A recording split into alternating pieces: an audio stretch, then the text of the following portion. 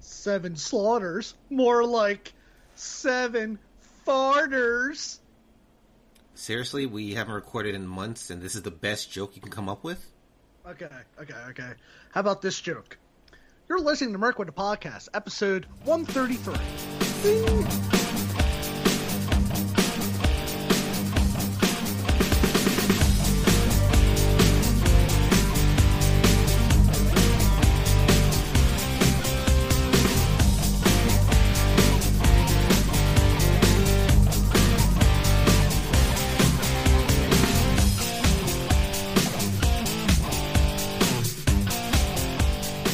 You are listening to Merc with the Podcast, episode 133. I am your bird brain nest host, Corwin, and with me is my shiny man's head in Hulk's mouth co-host, Scott.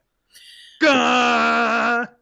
The Merc with the Podcast is your monthly slave view of all things Deadpool, which is sometimes published by Marvel Comics. You can file your Merc report to us on Facebook under Merc with the Podcast, Merc WA Podcast on Twitter /X, or email us at hipsterdaken, HIPSTERDAKEN, at gmail.com, and Patch will send us your Hell House facts. It still makes me laugh every single time I see our email address. Why? It's a joke that will never get old. Okay. All right, we have a lot to get through today. Do we really? Yes. Time for the news. Let's start with the news. Time for the news nobody pays attention to. Okay, so what is the news that nobody pays attention to? What's going on in the world of Deadpool? We have 6 items to regurgitate that are credible. Okay. Item number 1. SAG-AFTRA approves deal to end historic strike. This is by Gene Mattis over at Variety. Yes, we haven't recorded in so long, we didn't cover the actor strike. All right, we haven't recorded since October, so yes, two months. Gene writes, the SAG-AFTRA negotiators have approved a tentative agreement that will end the longest actor strike against the film and TV studios in Hollywood history. In the announcement Wednesday, the union said that the 118-day strike would officially end at 12:01 a.m. on Thursday. The union's negotiation committee approved the deal in a unanimous vote. The agreement next goes to SAG-AFTRA National Board for approval on Friday. The two sides spent the last several days putting the finishing touches on the deal, which sees the first ever protections for actors against artificial intelligence, a historic pay increase. The deal will see most minimus increase by 7%, 2% above the increase received by the Writers Guild of America and the Directors Guild of America. And there's also going to be, Gene writes, there's going to also be a streaming participation. They're way late with that one. Yes, here we go. The deal also includes a streaming participation bonus according to emails sent to SAG-AFTRA members and will increase the pension and health contributions. The union said the contract is worth more than $1 billion in total. Okay. Well, yay. We're set back months and months with movies and TV shows because of the 2 strikes, so 2024 is going to be pretty lean. But we're starting to see things like come back, and at least for television, just clamoring all coming back all at once now. Because I believe CBS, they're having their official season launch next month with the Super Bowl. Okay. And then I think ABC is going to have their official launch with the Oscars. Okay. Well, I know with Marvel and stuff, it's like one movie this year, I think. Everything's kind of been delayed with them especially, so we will see how it all works out. Well, Corwin, perfect segue. Marvel's Deadpool 3 moves to July 2024 and Captain America Brave New World to 2025 as Disney shakes up schedules due to actor strike. This is written by Anthony D'Alessandro over at Deadline. As we told you Wednesday, Disney's Marvel's Deadpool 3 is moving off its summer launch date of March 3rd, 2024, leaving this season without a kick-out film for now. The Sean Levy directed pick, which is going back into production, will take over Captain America's Brave New World release date of July 26th next year, which is now this year. But Captain America won't be kicking off the summer. He's moving to February 14th, 2025. We had heard that Captain America was in better shape than Deadpool 3, and the latter 50% complete, and Brave New Worlds would be the fire off the summer. Nope, not happening. Happening Valentine's Day, Cap fans. To make room, Disney moved Marvel Studios' Blade from February 4th, 2025 to November 7th that year.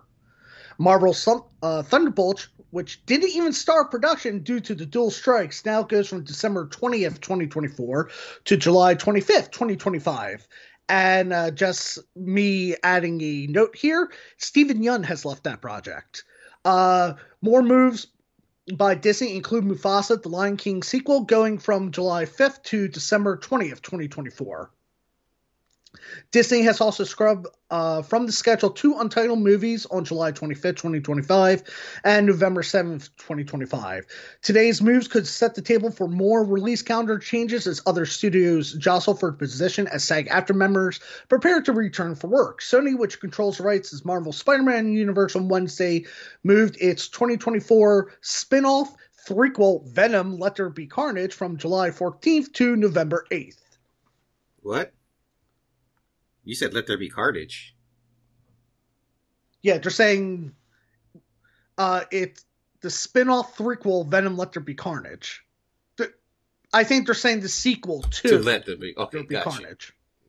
Yeah. And that's going to November 8th now. Yeah. Did they rename Captain America? Did they announce the name of the new name for the Captain America? Or was it It's Brave New World. What was it before? New World Order. Yeah, that's right. Okay. Yeah, well. Yeah. Well, glad things are back up and running, and hopefully, people getting paid what they deserve, and them damn AI protections will stick, because there was some ridiculous stuff I'm about to say producers, but the production companies are trying to pull, or the big companies are trying to pull. It's ridiculous. And Corwin, perfect segue. We have some news about AI. Great, Skynet is launched. Okay, what's the news? This comes from Bleeding Cool. Many comic book artists' name as being used by Midjourney. This is written by Rich Johnson.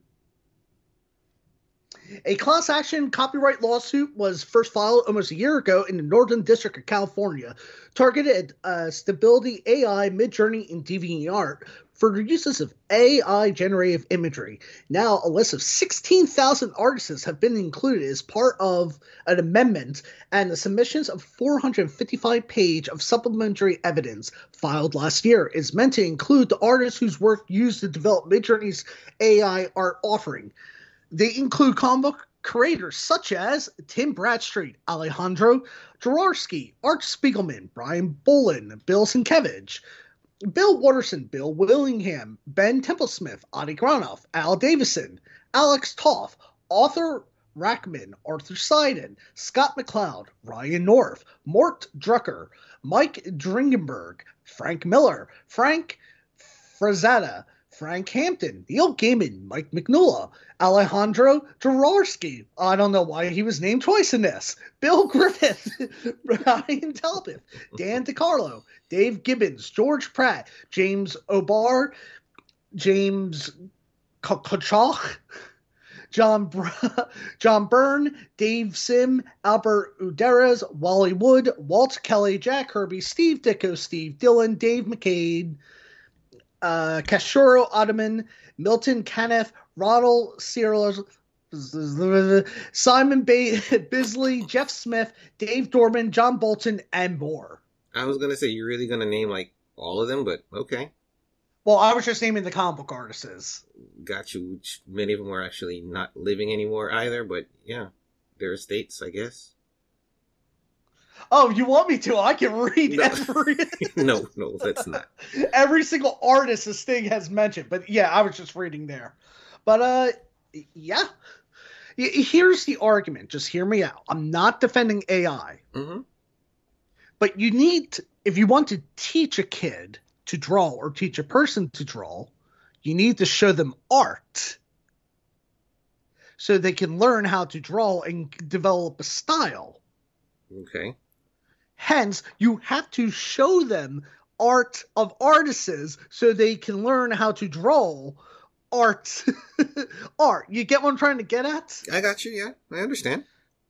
Yeah, so it's I understand that. Yeah, people are saying, "Hey, this is my style. You're copying off of my style," but how is that any different from, somebody going, "Oh, I really like, I read a bunch of Rob Liefeld comics. I'm going to start drawing just like Rob Liefeld because I like that style." You might add your own twist, but you're still copying Rob Liefeld's style. I think when it comes down to the AI, they're using people's art to train the AI without their permission. So that is where I think there's a difference. And I think the biggest issue we have to worry about is, of course, replacing artists completely with AI. That's where I think the problem's falling into things. But right now, in order for them to do that, I think they should be getting permission or paying people for that. Well, it's like right now that OpenAI is being sued by the New York Times. Mm-hmm. Because basically OpenAI is taking articles from the New York Times, giving it to you, and it's like, no. It's like we have an agreement for Google to take us, to take you to a New York Times article. But what you're doing is you're blatantly just giving people, an article. Access to the article, yeah. Yeah, you're saying like, hey, give me the article about, I'm just using, because we're on this article right now, about the many comic artists named by, the lawsuit for Midjourney. And it's giving me the thing written by the New York Times. Well, New York Times is like, no, you can't do that. Let alone, and then you're training your AIs to write like a New York Times writer. Yeah. And talking about writers, segue. It's not a segue if you use segue. But yes, what's next? Fuck, You close the window? Yes. Right click, reopen close tab. Oh, is that how you do it?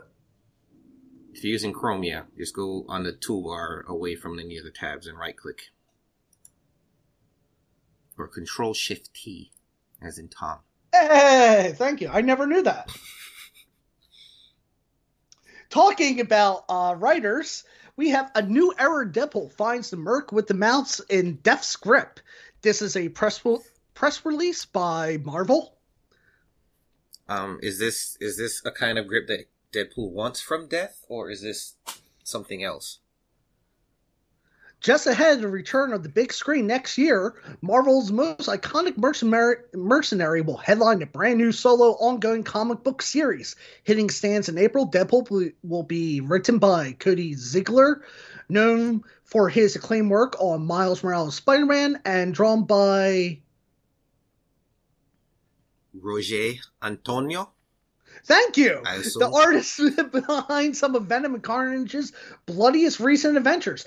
Together, they'll take readers and wade gun blazing into a new age, packed with Deadpool's Pacific brand of violence and lunacy, along with heavy dose of deadly family drama. In addition to a brand new archenemy named Death Grip, who may very well live up to his name, the series will also feature Deadpool's daughter Ellie in a pivotal role.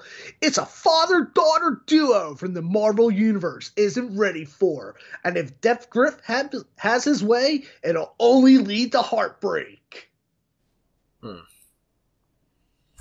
Okay, they're bringing Ellie back. So that's kind of cool. We haven't seen her since the Free Comic Book Day last year when the Sentinels showed up at their house. What's her name? What's the Washington? What's the former S.H.I.E.L.D. agent that she's staying with, the family she's living with. Preston. Yeah, we haven't seen her since the Sentinel showed up at their door, so maybe this is going to tie into that, possibly. Well, I mean, you can kind of see where this might be going. If they kill Ellie, then Ellie will just come back to life. Well, I mean, most people don't know that what her powers are, but yeah, it's possible. But actually, has her powers even kicked in yet? Is she old enough? Well, her powers doesn't even kick in until she dies. Or, I mean, doesn't she have to hit puberty? Is it that kind of thing where she has to hit puberty first, or? I mean, do we know if her powers kicked in? No. If I remember correctly from the Jerry Duggan run, whatever that dude's name was, the one who was programming Deadpool and everything, I think he said Ellie was born a mutant. Okay. Because, remember, he was technically raising Ellie? I know it's been a very long time. Yeah, but he was actually raising Ellie, so I'm saying that I remember that doctor like had Ellie's blood samples and Ellie was actually born with the X gene. I just guess this is what I'm just theorizing, that when she dies, that it'll be the set point of when she comes back. So if she dies at, let's just say, 14, from now on, whenever she dies, she comes back as a 14-year-old. Oh, that'll suck. Well, we saw that with the 2099, remember? Yeah. She, like, got fossilized or whatever, and then when she broke free of, like, her ectoskeleton, she was back to, like, a 14-year-old girl.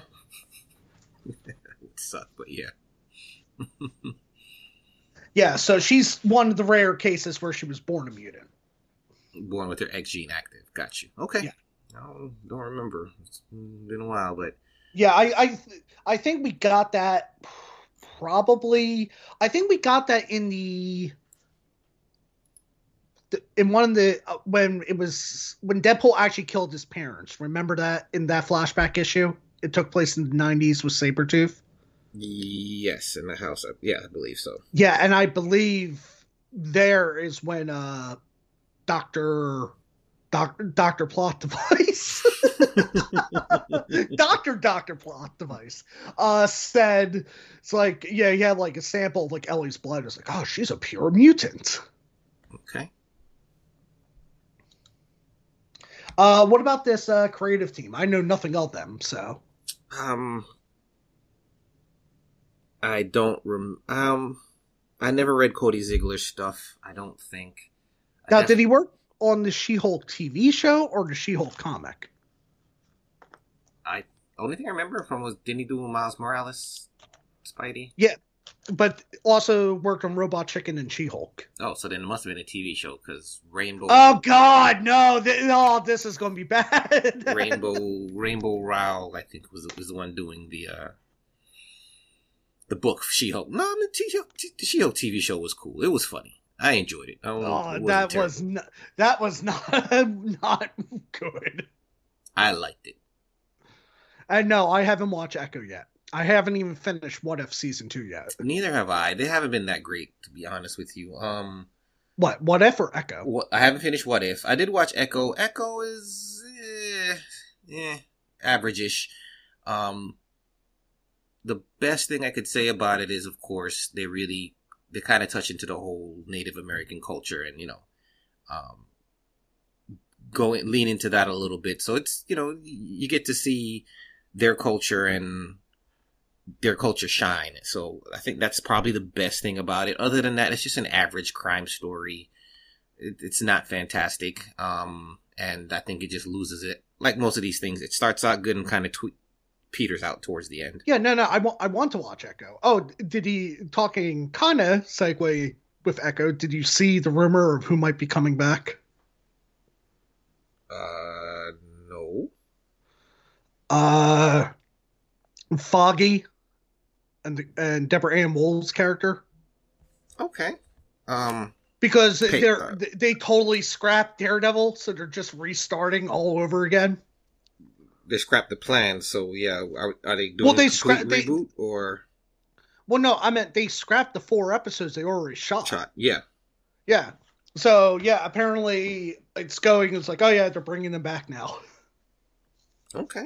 I mean, which is like, because I don't think we talked about it, but good. From what I heard, that Daredevil show was going to be terrible. Yeah, I don't know. It was going to just be more like procedural base in the courtroom. And it wasn't until episode 4 he finally donned the suit. Yeah, that's too late. Oh, so Cody Ziegler does have we'll be covering one of his stories in the Seven Slaughters book. He did have a story in there. Yeah, this case isn't helping him. Damn. And talking about rumors of movies, Ryan Reynolds leaks hilarious Deadpool 3 spoilers. Oh, is this the fake stuff? The fake spoilers? Yes. Okay. This is Ryan Leston over at IGN. Deadpool 3 star Ryan Reynolds has dropped his own hilarious leak from the set. The actor posted an image from set of the upcoming Deadpool sequel on X Twitter that showed himself and Hugh Jackman having a pleasant chat with Predator. Basically, Deadpool's asking people, stop with the leaks. Or make Photoshop leaks and spam the tag. I saw one with the Ant-Man standing in the group and some other craziness. I like the one where Mickey Mouse and Deadpool's holding the bag of money. I didn't see that one. I've kind of avoided it all, but that's funny. All right. I'm sending you the link. Hold on. I mean, here, as I said, we're not going to discuss leaks on the show.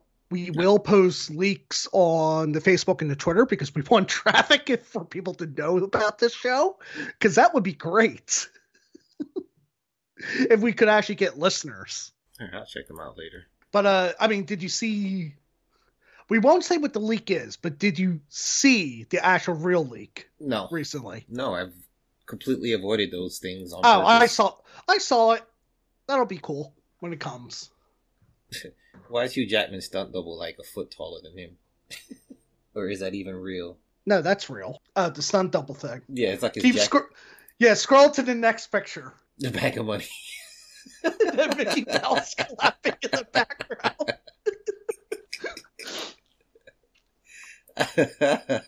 That's funny. What the hell is this construction one? I can't make it out. Oh no!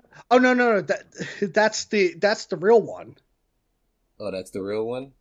What the hell are they trying to spell? I can't even tell what that thing is. All right. Anyway. Oh, I don't know. I think that's. Oh no, that's Quiznos. Because remember, it's the Fox, 20th Century Fox sign, but he changed that one to Quiznos.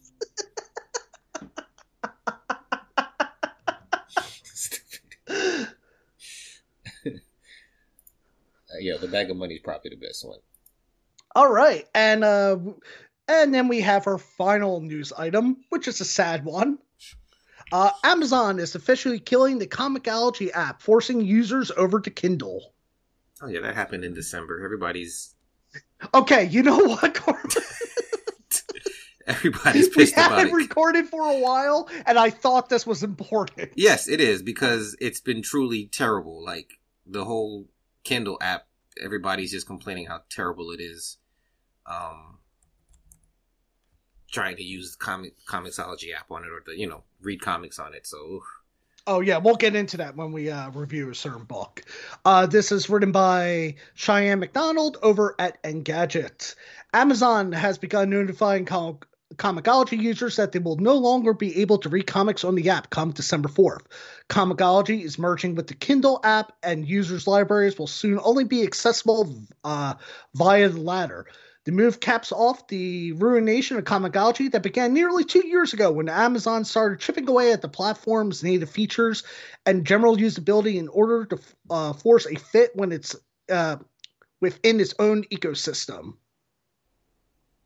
Ooh. And as you said, well, I mean, I understand that it is a pain to buy things on Kindle because you can't do it on mobile. You have to go to a website to buy something. It's just the interface too. I mean, oof. I tried it once. Not even gonna bother. Oh, all right. And not even bothering, do you want to get into the books? Or do you want to get into Con Report? Oh, let's do the Con Report real quick. It's not going to be quick.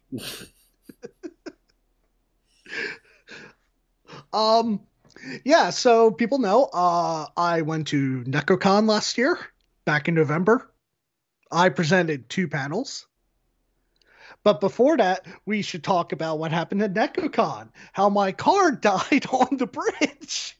Oh, Lord, yeah. That was fun.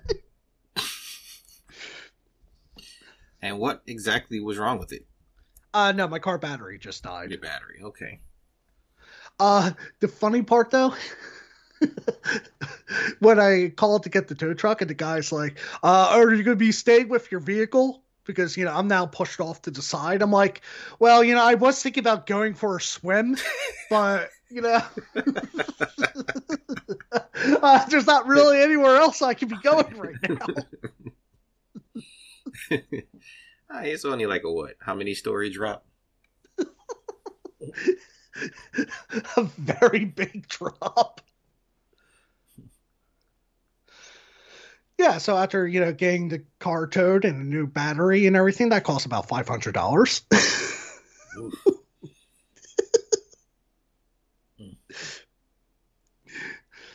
Yeah, but thankfully, everything was nearby. But, yeah, so that was off to the best. Then I was, so I had to get my badge. So I got my badge. Well, yeah, so that morning, I had to go get a lift to pick up my car. Got my car, drove it, then I drove straight to the convention center. Then I had to wait in the longest 1-hour line to get my badge because I couldn't do it preview night. I get my badge, and then I'm like, okay, I'll just go to the room where my panel is going to be because I still have an hour to kill. So when I go to load up my panel, it's not on my computer because I have it saved to the OneCloud drive. Uh-oh. So I'm like, shit, okay, this should be easy. I'll just log on to the Wi-Fi. Guess what doesn't have free Wi-Fi? Or Wi-Fi you can pay for? The convention center. Not even the one you can pay for? No. Oh, that's ass backwards. And my hotel, I'm like, shit, by the time I get to the hotel, download it and get back, I'm like, I'll just go to the hotel next door. Clearly, the hotel should have free Wi-Fi in its lobby, Corwin. Of course not. Of course not. Well, they want you to pay. Or be a patron. No. Then I tried to go near the Starbucks there. Of course, that's the hotel Starbucks doesn't have free Wi-Fi either. So the world is set out against you.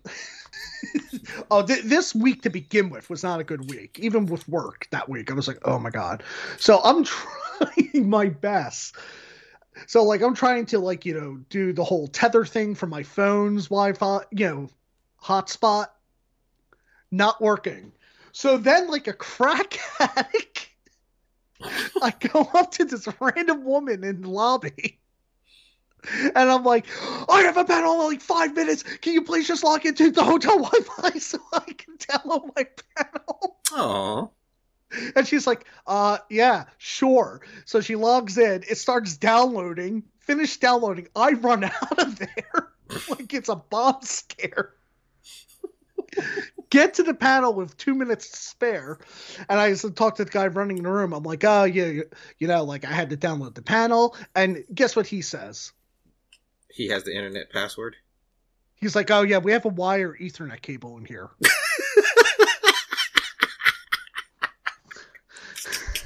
And I'm like, well, according to, the agreement that I had to sign for, you said, internet will not be provided. You guys are liars. Oh, you poor bastard. Okay. So then you get everything going in now, and then? Okay, yeah, so, I present the panel. The panel goes fine. That panel was a beginner's guide to anime. Mm-hmm. And it's like, okay, decent turnout. Then I'm like, hey, any questions, comments? No. I'm like, okay, well, we have 10 minutes to spare. We have 10 minutes to spare. Here's a clip of The Simpsons. So I just play a clip of The Simpsons as people are walking out. And this guy comes up to me. And so in the panel, I basically make a dig at Gundam, saying Gundam sucks. Oh, Lord. Uh-huh. This guy was not happy about it. Took it personally? Yes. And I'm like, dude, it's a fucking joke. How old would you say he was? Maybe in his early 30s. Okay, so he's a grown-up. Yeah. Not like a 16-year-old. No. Okay. And then he didn't know about the thing I was saying with the licensing agreement. Like how you can actually not stream the original Full Metal Alchemist anywhere. Oh, you can't find it? Really? It's at least within the United States. It's not streaming. If you have a Japanese Netflix, you can stream it. Got you.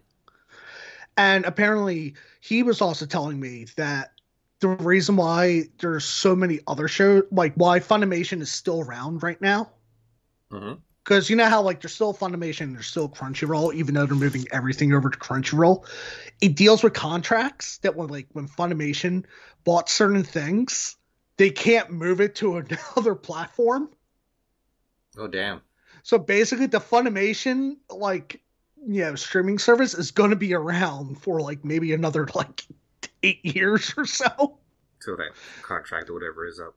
Yeah, until the contract is up, and then they can finally just move everything to Crunchyroll. But yeah, Funimation is slowly but surely dying. You have you jumped on High Dive yet? No. Okay. Yeah, which pisses me off because apparently that's the only place where Chained Soldiers is streaming. Mm-hmm. Eminence and Shadow. I mean, they got some bangers on there. I gotta give it to them. Yeah, but I also heard it's not a great service. The content on it, it doesn't have much. Right. But they've got some exclusives that are pretty damn good. So. Yeah. So then I do the panel that night at 1:00 in the fucking morning. Uh-huh. And as I said, when I do PTSD in anime, either I open up a convention with it or I close the convention with it. And let me tell you something, people in that room were drunk. Okay. It is exactly the crowd you expect to have at 1:00 in the morning. Okay. Needless to say, I had to play the Yo Shinji Get in the Robot music video twice because apparently it was that damn popular with drunk people. Okay.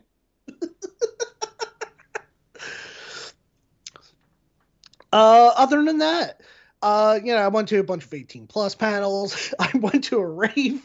Oh, this is another thing. So I get done the rave and I'm like, I am so thirsty. It's not funny. So I'm like, and I am also so hot. I'm going to get an icee. So I drive right near my hotel. There's a Wawa. I go there. It's closed. I have never seen a closed 24-hour Wawa. Yeah. Did they have a fire? I don't know. So I'm like, okay, I'll go to 7-Eleven. Yeah, put in the GPS. I drive there. There's not even a building. The building has been condemned. And I'm like, okay, let's try this again. If this 7-Eleven isn't there, then I'm just going to dehydrate to death. So I get there, I get a Slurpee, and then I get like a fucking 2-gallon jug of water. And I fucking chug that shit. Okay. Needless to say, I did not go to the convention Sunday. By this point, it's like 4 a.m. I'm like, no, fuck this. I'm not going. Okay. So needless to say, NenkoCon kicked my ass this year. So how was the rave? Oh, the rave is always great. Of course, there was the inflatable dancing T-Rex Dinosaur. there. Oh, funny thing. There's a show on Netflix called The Brothers' Sun, S-U-N. Mm-hmm. It's an action comedy thing. It's fantastic. Michelle Yeoh's in it, but there's a scene at a birthday party where assassins come in dressed in those inflatable dinosaur costumes, and they're all fighting with swords in the costumes. Pretty awesome. It's a great show, though. You can definitely check that one out. But yeah, no. So that was NecroCon, and that was my last year at presenting. Not my last year. Last time I will be going to NecroCon for a while. Aww. Well, just because of vacation days and everything. So yeah, I want to take other vacations. But talking about presenting at conventions, let me bring up that email. Oh Lord.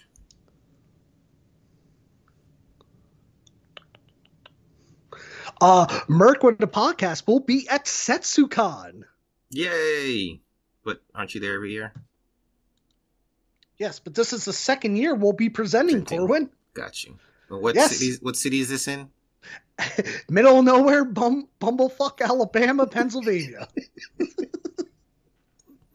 Is Altoona, Pennsylvania. Okay. Corwin, I'm probably the richest person there because I have a credit card. Even back when my dad was in college, he knew somebody from Altoona, and even back then they were known for their biggest export was drifting depression. Okay, listeners, make sure you address your concerns to Scott. They don't have internet there. They get their news by caveman. Ooga ooga. Okay. I draw cave painting on wall. Okay. Orange blob president. Anyway, yes. So Setsucon will be February 2nd through February 4th, but I will be presenting Blank is Good ReZero edition on Friday, February 2nd from 5:15 to 6:15. And then on February 4th, Sunday, I will be presenting Slice of Life, Alien Witches and Love Triangles from 10 a.m. to 11 a.m. And I wonder which animes you're talking about in that one. I don't know, maybe one that we're talking about on this show, which we should be talking about the books. Yes, indeed. Let's go over the books. Buy is a party time fruit liquor, a browse is a 0.1, and a burn is a bladder blood. And the gentleman's decoy is a low 0.1. The gentleman's decoys do not exist anymore. All right, so up first, we have It's Jeff. Issues 25 through 30. That's right. It's Jeff has come back. So, issue 25, Jeff. He's sleeping on the couch. Kate Bishop says, "Let's go on a vacation." Jeff starts daydreaming, and he's wearing a little hat with his suitcase and a Hawaiian shirt as he's going to the airport. Then he's just sitting there adorably on the plane, looking out the window. He gets his food, and first he eats the bread, and then he eats the whole plate. Then he's watching Venom Killer Whale eating ice. It's Venom Jeff. There's a Venom Jeff now in the Venomverse. Oh, Venom Jeff with the ice cream. Then he walks out of the bathroom, walking down the steps. Then a crate comes over, and who's in the crate but it's Kate Bishop. And Jeff pats her head, and Kate and Jeff go, "Yeah, let's do this vacation." And then Jeff starts measuring Kate to see if she'll fit. What size crate to get her? Written by Kelly Thompson and art by Jiro Hiro. This is a party time fruit liquor. Oh, most definitely. Keep going. All right. Up next, we have issue 26. Self-cleaning. Gwenpool is putting plates in the dishwasher. Jeff is licking his mouth because he actually wants to eat the stuff on the plates. But Gwenpool, she closes the dishwasher, runs it, and Jeff is like, no, the food. Then next day he hears that Gwen is doing the dishes again, so Jeff quickly jumps into the dishwasher so he can lick all the dishes, and he's like, hey. Gwenpool closes it, runs it. She opens it up, pulls it out, and there's Jeff all shiny and clean. And all the dishes are clean too, and he's snoring. Written by Kelly Thompson and Jiro Hiro. Party time fruit liquor. Definitely. Issue 27. We have Shark Man. Jeff and Gwen are building snowmen. Jeff builds his. And it's cute and adorable, but Gwen, she builds an even bigger one, spray paints it pink. Jeff gets mad, so Jeff starts building these extravagant snow things, gets Gwen all covered in snow, and what does Jeff happen to make? A giant shark. About to eat her snowman. This was written by Kelly Thompson and art by Now Fuji. Yeah, the art is good. It's very similar to Gear Hero. It's got some differences, but it's still solid. This is still a party time fruit liquor. Oh, this was great. Issue 28. We have Travel Size. I don't think I read this one.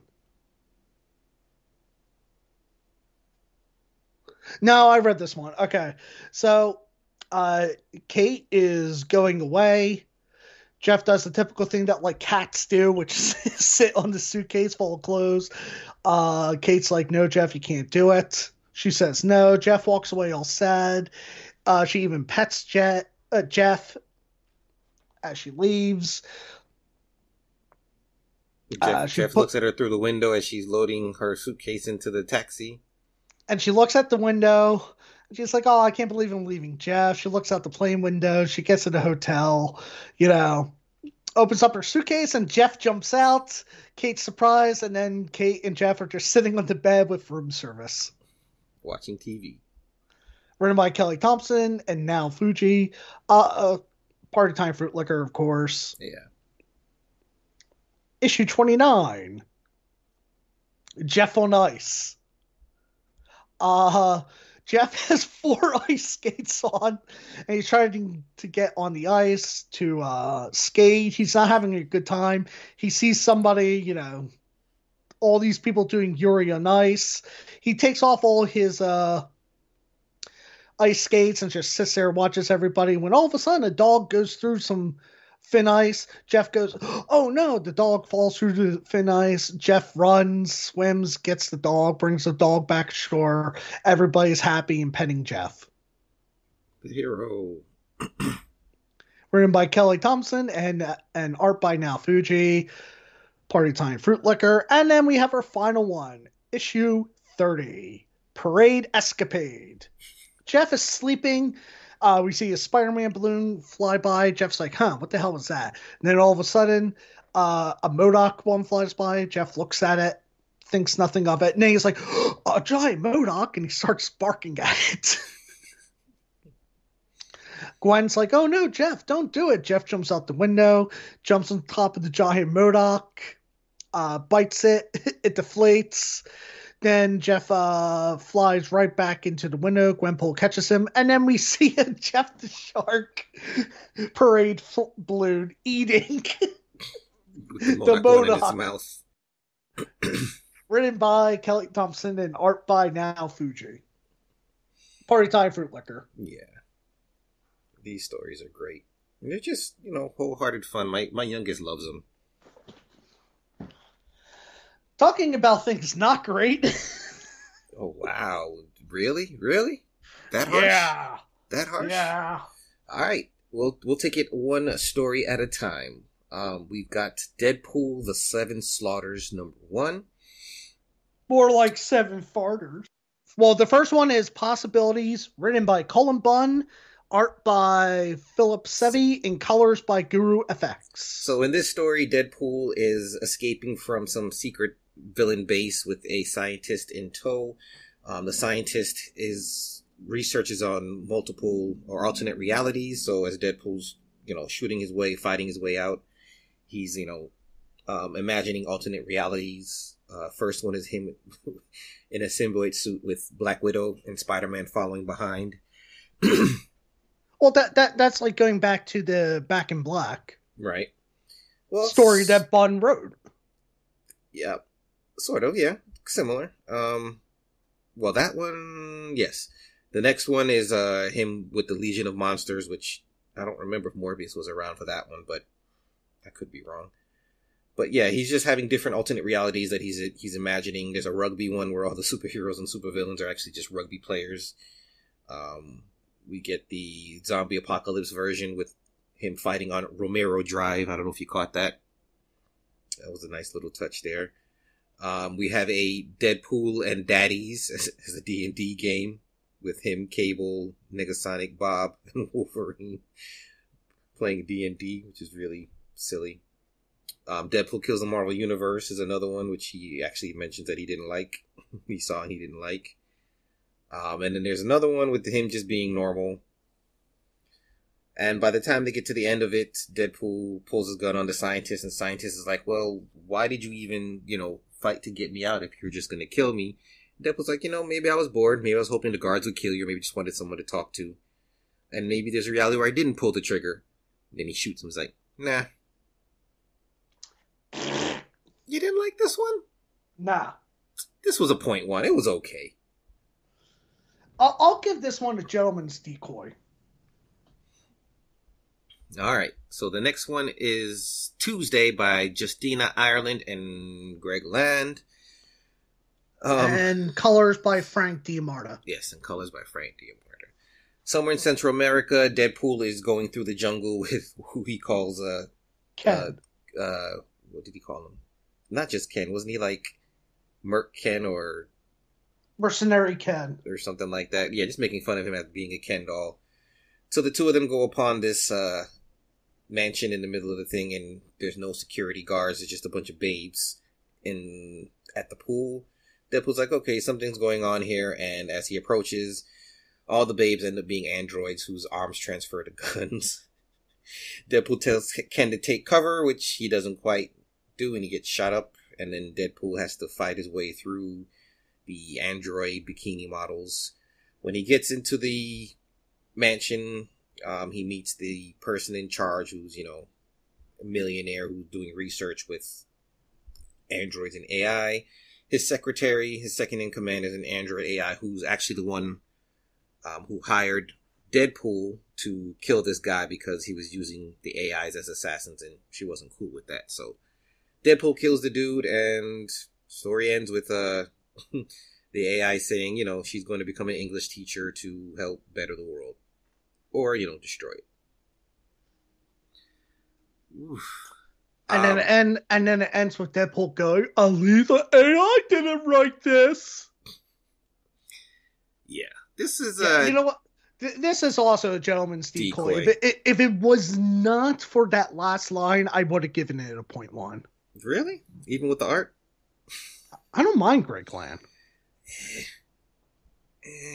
Some of it. This is better than what we usually get from Land. I don't like the way he draws Deadpool's head and eyes. Just Up next, we have Lady Anime. Story and art by Rob Liefeld, script by Chad Browsers, and color art by Romula Fajardo Jr. Is Chad like Deadpool's like handler? Is he the one who's like supposed to rein in Rob because he's always doing the scripts for Rob's stories for some reason? No, it's probably just because Rob's not very good at scripting. He can do the story, but he can't do the script. Okay. Well, this story is in a Little Tokyo Historic District in Los Angeles, where Deadpool said he's been banned from. But basically, he goes to kill a informant who sells information. Once he does it, in comes... I'm not sure if I can pronounce this right. Xiaza, Lady Anime Zenaya. Is that how you... Xiaza, X-I-X-A? I don't care. Okay. So, she's there. She was there to get some information from the informant dude, and she's pissed that Deadpool kills her, so of course they fight. And her power is hard lights. So she reveals her true self, which is basically an anime-looking character. And then she's fighting Deadpool, and she turns him into an anime character too. And she kind of kicks his butt, and then leaves him a note telling him to stay out of Tokyo, because not everybody's as fun as her. Bladder blood. This is just... This is a batter blood. Do you think Rob Liefeld purposely wrote this and tried to maybe appeal to you and I to just talk good about him? Because he's like, it's anime. Scott and Corwin don't like this. I mean, the premise is not bad. Just the execution. It's just, I mean, even the art. His art style changed. Some of it's cool. I'll give them that. So it's not all the way bad. Some of it's cool. He's drawing feet. Haha. Joke. It's, I just, I don't know. I didn't dig it at all. The story's trying to be original. A little different. But, I don't know. What would you say the major problems with this? The writing. Okay. Lack of backgrounds. Lack of a lot of backgrounds. Yeah, that too. But my main thing is just, it's not even Chad here with the writing. It's the writing for all this. I just sat here and I had trouble concentrating, paying attention to any of the stories. Like this whole thing was just so bad. Well, let's keep going because I don't think I agree with you with most of that.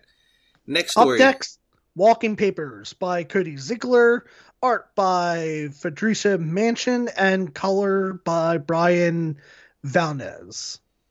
So in this one, Deadpool takes a job to get some information out of some war-torn country. And he's killing his way through some mercenaries, some soldiers, actually. And in comes Domino, who is there to stop Deadpool from getting the information because she's saying that the place he's going to hit is a hospital, and it has, civilian targets, non-combatants, social workers, doctors, families with kids. And she's like, kids, Deadpool, you can't attack this place. And, of course, since it's Domino, she has her good luck power, so things just keep going bad for Deadpool. Until she lets her guard down, and he sets off a grenade, and then steals the information and brings it back to the person who hired him. And, of course, Deadpool's asking questions like, why did you choose me for this job? And he's like, yeah, well, I know you like money, and you're a merc, and you're a professional. And then Deadpool's like, yeah, and because I'm a bad guy, right? And then, he kind of agrees with him. So then Deadpool kills the dude, burns the house down with all the information that he stole. I mean, this is a point one. My main problem with it is like, we've seen this story like 100 times with Deadpool. Okay. It's not bad. It's just, okay, I'm spending $10 on this book, and you're giving me a story I have seen like multiple times now. Okay.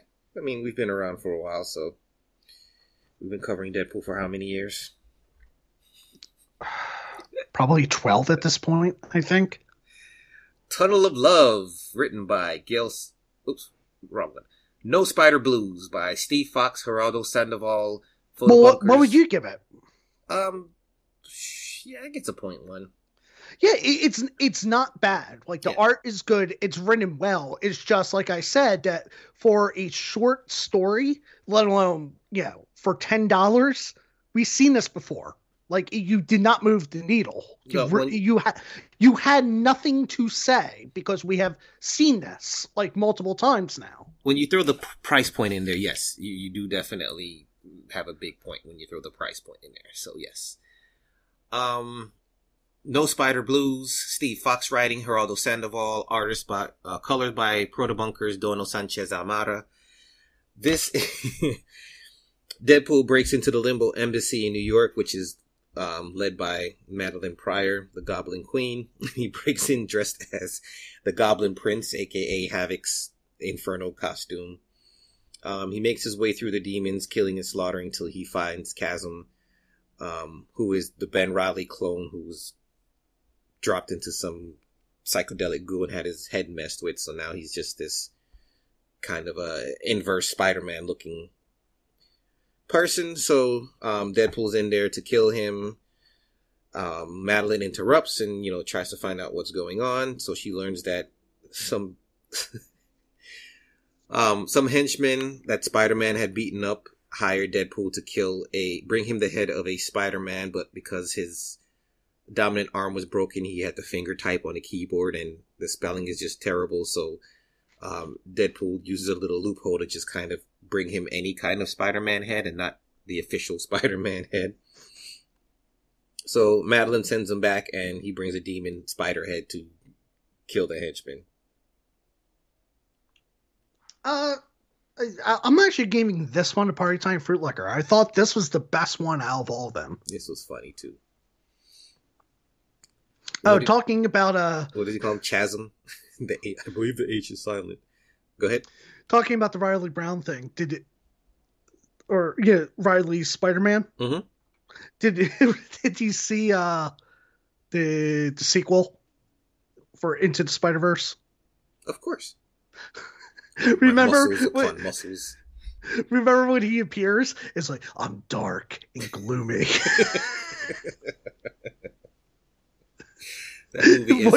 That movie is fantastic. I had to buy the Blu-ray for it so I can watch the director's commentary and the special features. That movie's just great. Come on now, that movie's great. Well, yeah, but did you hear about the horrible things that went behind the scenes? Well, I mean, most animation studios have horror stories nowadays anyway. But yes, I know. And I beat Spider-Man. I platinum it. Spider-Man 2. Never played any of them. Oh, yeah, it connects with it because, he's in the movie. Mm-hmm.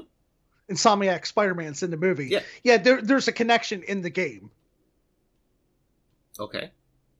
No, I'm just letting you know. You have to find these spider bots that are from other Spider-Verses, and if you collect all of them, the portal opens, and there was a character who was cut out of Spider-Verse movie, who's like a bartender, and you give all the spider bots back, and it's like, oh, by the way, if Miguel comes by, yeah, you should join up with him. Okay, so prequels to it. Nice. Yeah. All right. Tunnel of Love, written by Gail Simone with David Baldion on art and color. Photobunkers, Dono Sanchez Almada once again on colors. And this was the team of the Domino series back in the day. So in this one, we have Outlaw, Diamondback, and Deadpool, who were supposedly in the tunnels. The Morlock tunnels, as the Morlocks hired them because something is going on. It's killing them underneath there. So the three of them, hotshots, face off with some kind of zombie beings. They pretty much knock all of them out as they go deeper and deeper. They get to a point where they have to go through a literal, sewer tunnel, and Diamondback's like, not in these shoes. So, Outlaw and Deadpool continue on alone through the dark. And when they finally get to the end, they find a dog. And if you've seen John Carpenter's Thing, you know how it goes from here, because this thing transforms into this huge meat protoplasm monster. Well, you know who the dog could possibly be, right? Who could the dog be? One of the dogs from Deadpool Paws. Ah. Because they were these dogs that could shapeshift and stuff. I do not. That's what I was thinking, but then once you mentioned John Carpenter's thing, I was like, yeah, that makes more sense. But yeah, and it looks just like it. I mean, completely like right from the movie. But it also, yeah. But I'm just throwing it out there that also, I was reading this and it was like this was giving me, that book Paws, Deadpool Paws vibes. You know, I don't think I ever really. No, you asked me about it, and I said you should read it, but you should also try to find an audiobook, because the audiobook also is different because it's Deadpool acknowledging his audiobook. Nice. Okay. But yeah, so this thing also has a power to where it can, like, hypnotize people to make it do what he commands, so it takes over Outlaw, and Deadpool literally has to put his backup underwear over his face so he doesn't look at it. And he ends up just shooting up the whole place until he kills it. And Outlaw is bulletproof, even though it hurts. So she's pissed at him, but then the two of them leave the sewers. Come on now, you're not gonna gentleman decoy this one. Oh no, this gets a party time for liquor though. Okay. I thought the art at times when he's drawing like Diamondback is not the best. It kind of gives me like Humberto Ramos vibes. Yeah, yeah. Which is, I'm not saying it's bad, but sometimes it's like not consistent. Got you. If that makes sense. All right. And what would you give it? Oh, this one definitely. It's gonna get a party time fruit liquor for me. Loved it. All right. Last one, we've got Love at First Slaughter by Mark Guggenheim with art by Will Portacio and colors by Arif Prianto. Basically, Deadpool gets a call because he supposed to be at a job and he completely forgot about. And as the story goes through, every time Deadpool gets an idea that he wants to copyright, there's a little trademark application. So the first one is the asinine idea Mania, which is for AIM, because he's going to an AIM base where they decided to experiment with the brood by giving them healing factors, and of course nothing can go wrong with that. So Deadpool breaks in, starts killing them or trying to kill them, and then he meets some another superhero named Sanction, who has this kind of whip-like weapon. And of course Deadpool is in love, and he takes a moment out between the panel gutters to do his research for who this character is. And she is also what is her name? Haraya Vogel. She was screwed over by the CIA and went freelance, so she's an assassin of corrupt leaders, mercenaries, all that other stuff. So, of course, he's in love, and she vows to kill him because he's a mercenary and low life, blah, blah, blah. But the two of them do have to team up to take down the brood, which they do. And at the end of it, she's like, okay, well, I have to kill you. And then Deadpool's like, how about we have a comic book superhero fight instead? And the winner gets to have sex with the loser. And she's like, fine. And then they start fighting.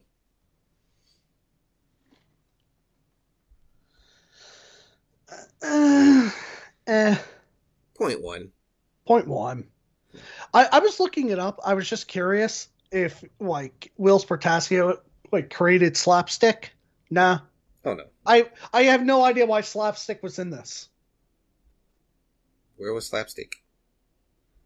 Literally the first page. Oh. Deadpool's has a slapstick blanket, a slapstick love pillow. Yeah. And I'm just like, just so people know, Slapstick. Hey, we're doing a Merc file real quick. Impromptu Merc file. Why not? Slapstick. First appeared in the Awesome Slapstick #1 in November 1992. Created by Len Kaminski and James Fry. Okay. Do you really want me to continue? Nope. I think they missed an opportunity for one good joke in here. When Deadpool wakes up and he's climbing out of the bed, they cover his naughty bits with the approved by Wade Wilson authority. They should have done this in 2 steps. They should have one that's just like approved by Marvel Comics or whatever. And then they should have done a longer one in the second panel, which was approved by the Wade Wilson authority. That would have been a good joke. Yo, I didn't know this. Did you know that Slapstick was a Mutant X? In an alternative universe of Mutant X, Slapstick was a member of a group of supernatural heroes called the Lethal Legion. Mutant X was a good comic. It was, but I completely don't remember that. You're dealing with some late 90s stuff there too, so I wouldn't remember. But yes, that was a fantastic book while it lasted. This is from Wikipedia. Slapstick was originally a junior high school class clown, Steve Harmon from New York City. In a plan to get back his arch-rival Winston, Steve dresses as a clown to blend in with the crowd at a strange new carnival. But before Steve could enact his plan, Winston and his date, Heather, were kidnapped by several clowns. Steve picks up a mallet as a weapon and follows them. The group enters the carnival funhouse and enters a portal disguised as a mirror. As is closing, Steve follows. At the moment of entry, an energy burst races across Steve's world, altering the sense of several beings, such as Dr. Strange, Silver Surfer, Spider-Man, and Howard the Duck. His molecules stretch across 3,741 dimensions, and Steve ends up in the realm of Scientist Supreme of Dimension X, who resembles Groucho Marx. The scientist helps Steve master his new form, a body composed of the living, unstable molecules dubbed electroplasma. This essentially makes him a living cartoon character. And that's your Merc file on Slapstick. Because nobody cares. Remember when we read the first issue? And we were like, it's like a 0.1. We were actually like pleasantly like not disappointed by it. Well, this to why can't I think today? Jeez, I need my coffee. To be specific, we're talking about the Merc with a what's the name of the book? Mercs for Money, Slapstick #1, not the original. Yeah. Yeah. And we were like, we were expecting this to be a train wreck. It's a dumpster truck on fire, but it's not a train wreck. All right, so yeah, Deadpool, and remember, we walked away with Fool Killer being the best one. Yes, I do remember. And somehow Solo, which was Jerry Duggan and what's his face, Phil Noto, being the worst one. Damn, I don't remember that. Yeah, but we blocked it out. We were like, we thought this would have been like the best book. After one issue, we're like, we're done. Really? Phil Noto and Jerry Duggan? And it didn't work? Nah. Now you're going to make me want to go back and take a look at that, because I do not remember it being that. I don't remember being that team either. Huh. Interesting. Anyway, what were you going to say? So, yeah, 7 slaughters overall. I think... No, this gets a bladder blood. Just because it's $10, once you add that price, it is not worth it. Yeah, I would agree with you on that. I mean, if we average the ratings of all the stories without taking into context the price, I think it's pretty much between a 0.1 and a low 0.1. But you add that price. No, I could not in good conscience tell somebody to pick this up. Agreed. All right. Jesus Christ. We have so much more. Just because that was so fucking long, I'm like, oh man, we're doing waiting in the review. And I'm like, fuck, we have to do Pastel Vision. This will be quick.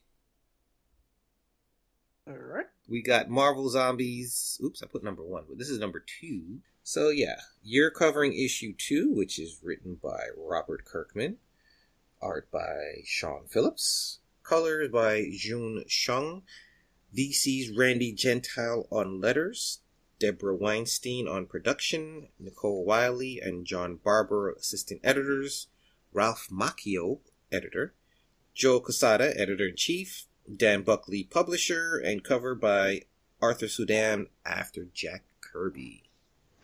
All right, so we pick up where we were last issue. They saw our Marvel Avengers, let's just call them. They saw Silver Surfer, but he disappeared. Angel says, "Hey, should I go up there? Yeah, fly after him, scout around." And Giant Man says, "No, I don't trust you because you're going to get first dibs and eat them. If you even remotely fly up there, I'm going to clip your wings." Then so they said, okay, well, we should report back to Iron Man. Giant Man says, "Hey, I'm going to go find Wasp." Giant Man then shrinks down to normal size. He then goes down to secret entrance. Who happens, and then he opens up a container, or who happens to be in it, but it is Black Panther. And I totally forgot about this. And I'm like, oh wow, that totally makes sense of why they did this in the What If episode. I totally forgot about this. What about you? I didn't. Okay, yeah, I totally forgot about this.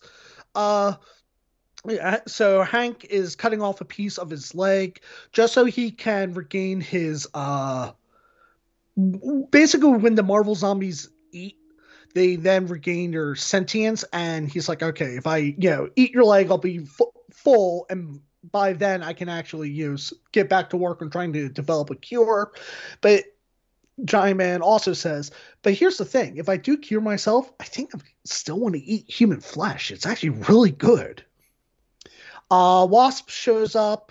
She says, you're holding out on me. He says, don't tell anybody about this because I have a plan. She's like, well, if you give me a piece of T'Challa, then I won't tell anyone. Then we get typical, Hank Pym fashion where he bitch slaps her. Then he bites her head off, spits it out, and says, God, decomposing meat tastes so disgusting.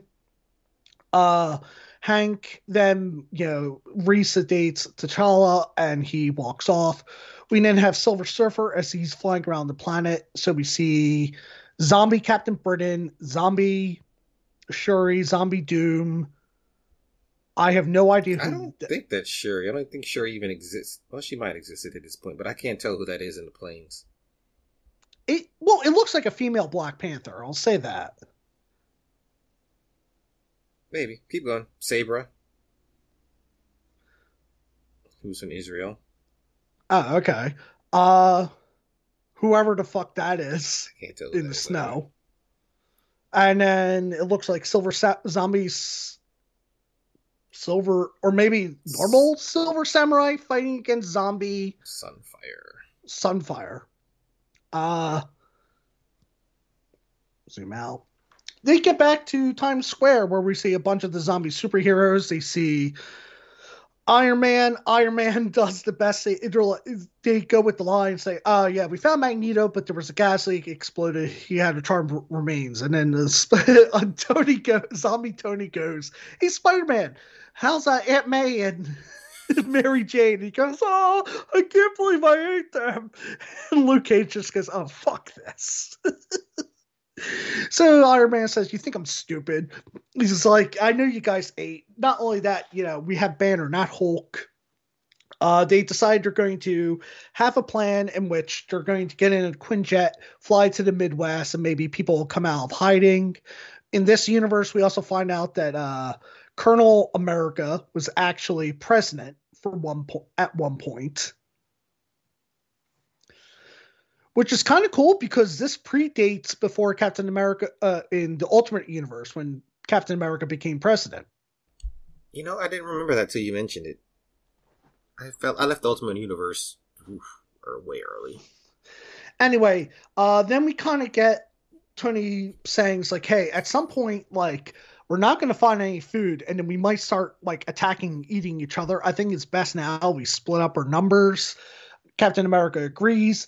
Then Silver Surfer comes by. Silver Surfer does his whole thing. Hey, I deemed your planet, ready for feast for Galactus. And might not totally feed him because all life here is pretty much dead. But you guys should consider yourself lucky. They decide, hey, food, let's go get him. And that's how the issue ends. This is definitely a like. Oh, yeah. These people are just terrible, though. But, can't blame them. All right, you want to take us into the next? All right, issue 3. Same creative team. I don't think we need to read all that again. All right, so the fight goes down with Silver Surfer. Of course, he's kind of tearing through them. Thor hits him with Mjolnir, and the hammer shatters. No. It's the fake Mjolnir because he's no longer worthy. So it's just a piece of like cement rock with like a wire rebar. Yeah, coming out of it. Okay. So sorry, I just remember just all the cute little things, like shticks that go on. Like Captain America having like a bird's nest in his head and shit. So yes, Thor gets in a good hit, but of course they really can't handle the Silver Surfer. Even Wolverine tries to cut him, but because his flesh is decomposing, his bones literally rip out of his skin. Iron Man gets cut in half, and Giant Man eventually shows up. He's like, nope, I'm not taking part in this. I'll let them handle it. I like the thing. We have zombie Ghost Rider, and I'm just thinking, how did that happen? They had to eat in Johnny Blaze before he turned? Yeah, infected him before he turned, probably. Spider-Man gets fed up with his loose dangling leg and decides to rip it off. Bruce Banner gets hungry, so of course he transforms into the Hulk, and gets shot in the face by Silver Surfer, who then tries to just leave the battle behind, but Hulk catches up to him and literally bites his head off. Which I don't know if I believe that one, but all right, for the sake of silliness, we'll just go with it. Well, I have. Yes, I have questions. Mm-hmm. First off, is Silver Surfer like indestructible? I would think so. I mean, I thought he's just a normal dude, but when he's on top of the board, he's like indestructible. No, he doesn't have to be on the board. Okay, I always thought he had to be on the board. And I've seen parts where he can actually retract the metal and make himself flesh again. I've seen him do that.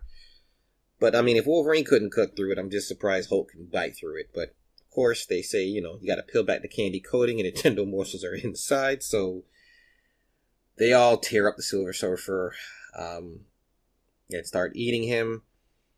At one point, the main characters get a bite of him. So, you got Wolverine, Luke Cage, Spider-Man, Iron Man, Cap,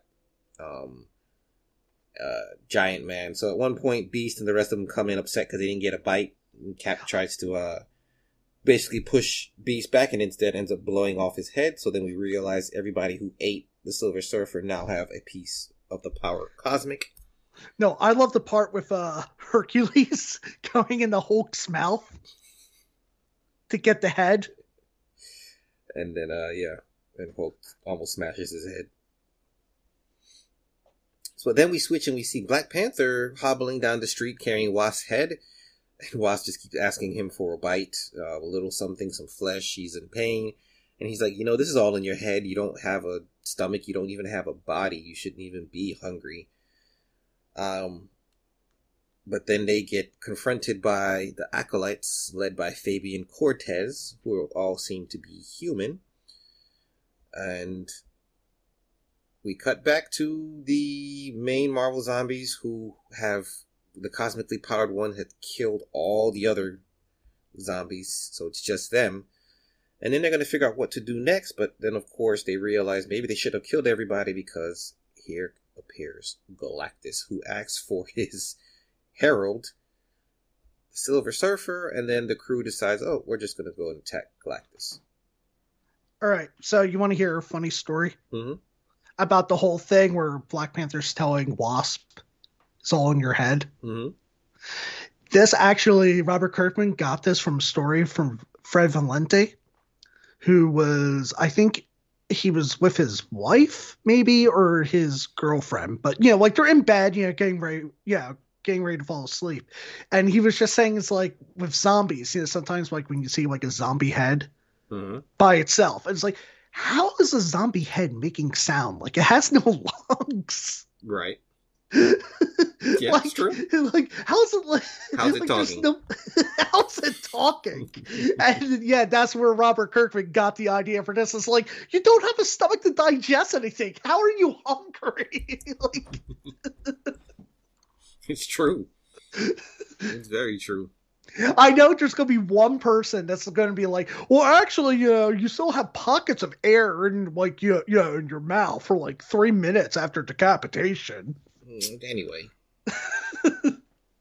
It's animated dead flesh, so there's all the mystery. Right it's just like, how the fuck is Janet talking? Exactly. Oh, can I just say, I love this cover. Oh, yeah. So it's a homage to Hulk. Shoot, Hulk is that? I don't remember, but it's the one where Hulk's face is reflected in Wolverine's claws.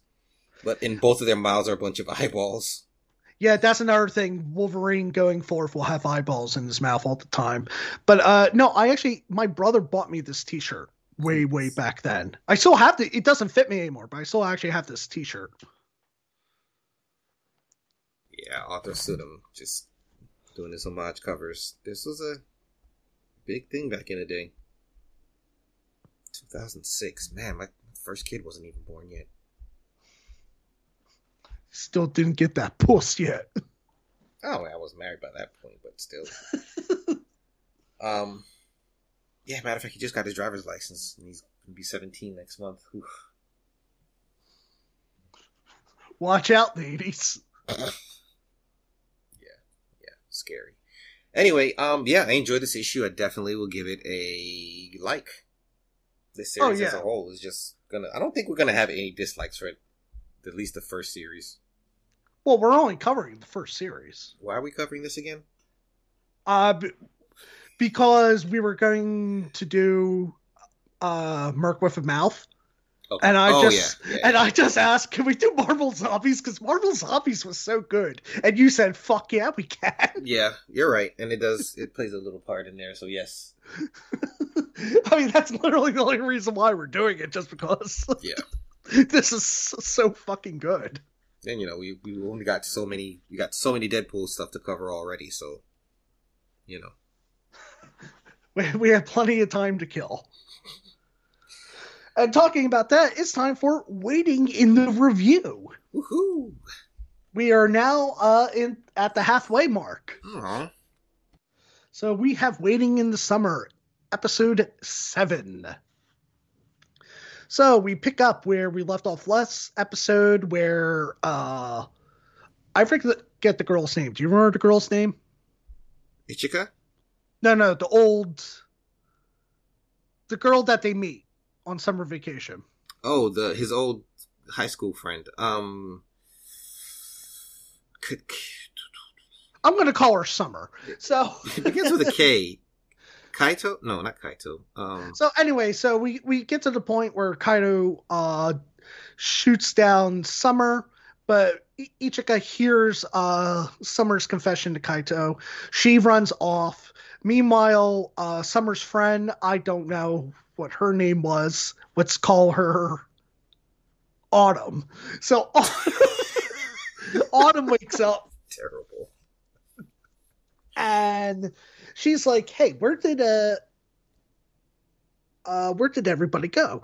So we have, meanwhile, running off, we have, Toro, and what's the other girl's name? Mio? No.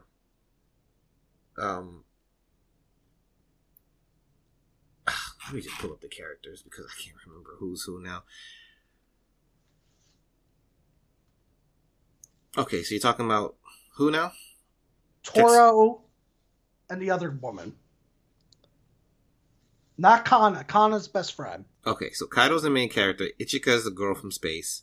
Kana is Kaido's friend who likes him.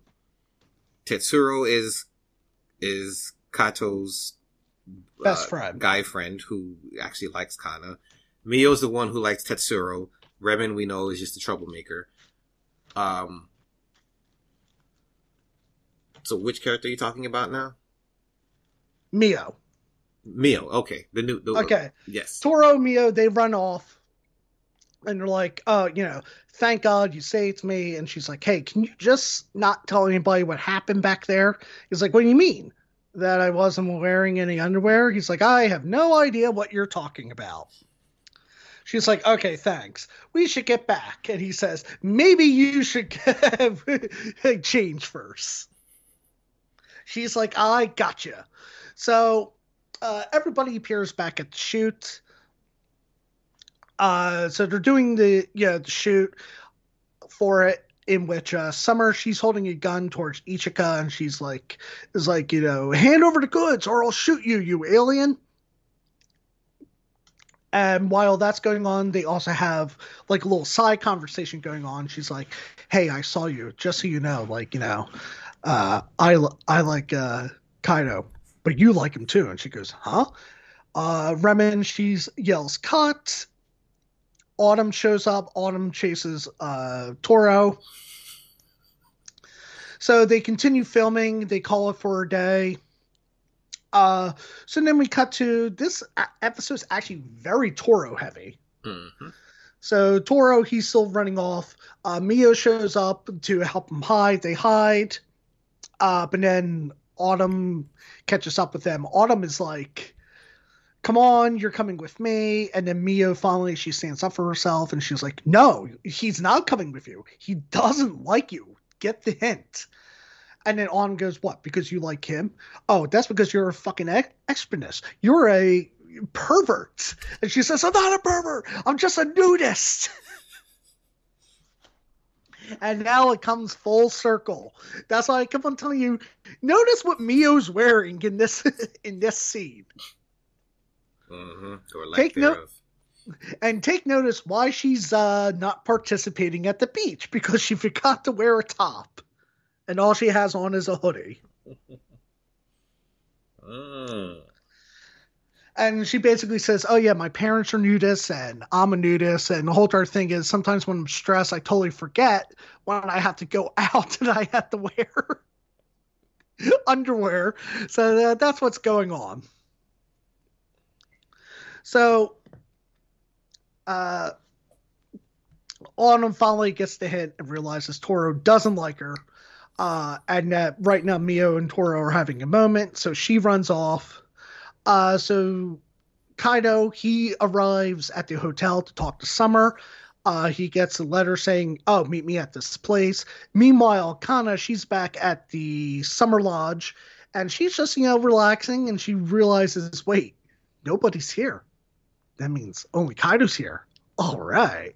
So she goes into the boys' room and the boys aren't there. And then Remen just randomly pops up. And she's like, hey, I know how Kaido feels about you. Oh, you do? Yeah, let's have a little girl time. Here, drink this. Oh, Lord. And it's like a Mike's Hard Lemonade. Oh, meanwhile, Reno, he's still knocked out from earlier. There's some questionable shots in this episode. What, with Reno? Period. Like, even the beginning where, Autumn, her name is Chiharu. Yeah, when they show how she's sitting on Reno in that first shot, there's, some questionable, shots in this episode, especially. Toes and all. Go ahead. Anyway, so meanwhile, Ichika, she arrives at this shrine, and who happens to be there, but it's Summer. And Summer then basically says, hey, so, my boyfriend, he dumped me, and then I just came here just to clear my mind, and then that's when I ran into Kaido, and old feelings came up. So then I confessed my love to him, he shot me down, but you know what the thing is? He said exactly what my ex-boyfriend said. There's somebody else that I like. That's at that moment, crying. Go ahead. Yeah, and it brought up bad memories. And then that's when Ichika starts realizing, I think I like Kaido. Kaido shows up after Summer leaves, and Kaido goes, oh, what are you doing here? And then that's when Ichika goes, yep, I'm in love with Kaido. They walk back that night back to the Summer house. They share a moment, and Kaido is about to kiss Ichika. Ichika tries to stop him, but she falls for the kiss. And then right before they're about to kiss, Kana shows up in a cat maid outfit and goes, meow, meow, what's going on? Totally fucking drunk. We cut to earlier where she's like 5 beers deep. And Remen keeps making her dress up in cute outfits. We better see like a full cut of this, whatever's recorded by the end of this damn series, because there's too much. Okay, spoilers, we do. Okay. But